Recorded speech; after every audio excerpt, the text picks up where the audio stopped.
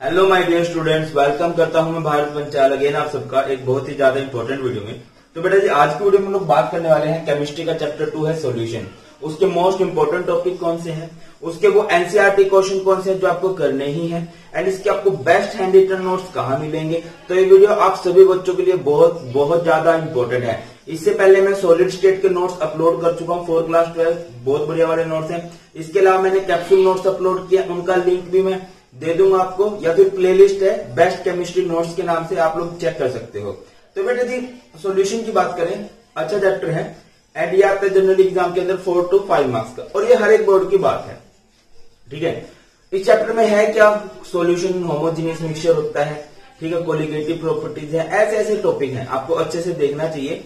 अब वो sure topic कौन से हैं जो आपको पढ़ने ही चाहिए। अच्छा एक बात आगे बढ़ाने से पहले एक बात, चैनल को सब्सक्राइब नहीं किया सब्सक्राइब कर लो। टेलीग्राम चैनल है भारत पंचाल सर के नाम से, वो ज्वाइन कर लो, वहां पे रेगुलर वीडियोस के लिंक मिलते हैं, रेगुलर आपको नोट्स मिलते हैं। और भाई इस वीडियो का लाइव गोल रखते हैं 200, जैसे 200 होंगे मैं 3rd चैप्टर के नोट्स अपलोड कर दूंगा। ठीक है, चलिए बेटा जी बात स्टार्ट करते हैं। इस चैप्टर के सबसे इंपॉर्टेंट टॉपिक कौन से हैं। देखो इसका मतलब भी नहीं अपने सिर्फ ये पढ़ने हैं, ये पहले पढ़ने हैं, डू एंड डाई वाले टॉपिक है, ये आपने बहुत अच्छे से करने, पर बेसिक से सारे लेना। सबसे इंपॉर्टेंट टॉपिक सबसे पहले स्टार्ट होता है मोलैरिटी एंड मोलैरिटी। बेटा जिनके न्यूमेरिकल बन सकते हैं, इनका डिफरेंस बन सकता है, बहुत इंपॉर्टेंट है, अच्छे से देख लेना। इसके बाद Henry law and its application, उससे रिलेटेड क्वेश्चन बन जाते हैं। न्यूमेरिकल भी 1-2 आए हुए हैं, एंड इसकी एप्लीकेशन किस तरह से प्रेशर का रोल रहता है सोल्युबिलिटी पे।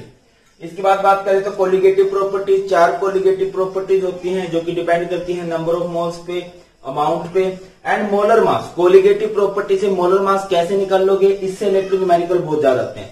4 कोलिगेटिव प्रॉपर्टी है, बट 4 में से ये 2 बहुत ज्यादा इंपॉर्टेंट है, depression in freezing point, elevation in boiling point. आगे बढ़ते हैं एजियोट्रोप्स। एजियोट्रोप्स क्या होते हैं, कांस्टेंट बॉइलिंग मिक्सचर, एंड इसके अलावा एब्नॉर्मल मॉलिक्यूलर मास। और एक और मैं इंपॉर्टेंट बोलूंगा अपनी तरफ से, ideal and non ideal solution. Sir ये क्यों बोल रहे हो, इतने ज्यादा लिखे तो हुए हैं भाई, 5 टॉपिक कहां। Ideal and non ideal solution का डिफरेंस भी बहुत ज्यादा इंपॉर्टेंट होता है।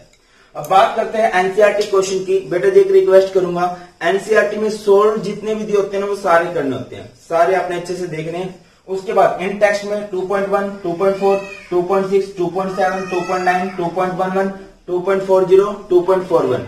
बात करें एक्सरसाइज के क्वेश्चन की तो 2.4 से 2.9 तक, 2.12 से लेकर 2.15 तक, एंड फिर 2.18 से लेकर 2.22 तक आपने सारे के सारे क्वेश्चन करने हैं।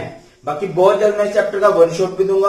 अब बात करते हैं कि इस चैप्टर के बेस्ट हैंड रिटन नोट्स, हमेशा की तरह लिंक डिस्क्रिप्शन में मिल जाएगा, गूगल ड्राइव पे मैंने अपलोड कर दिया है।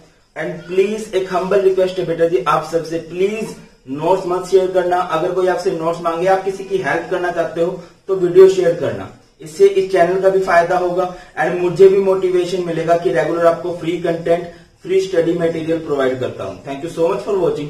बहुत जल्द मिलते हैं नई वीडियो में। कुछ भी आपके डाउट है कमेंट सेक्शन में बता देना। गॉड ब्लेस यू ऑल, जय हिंद।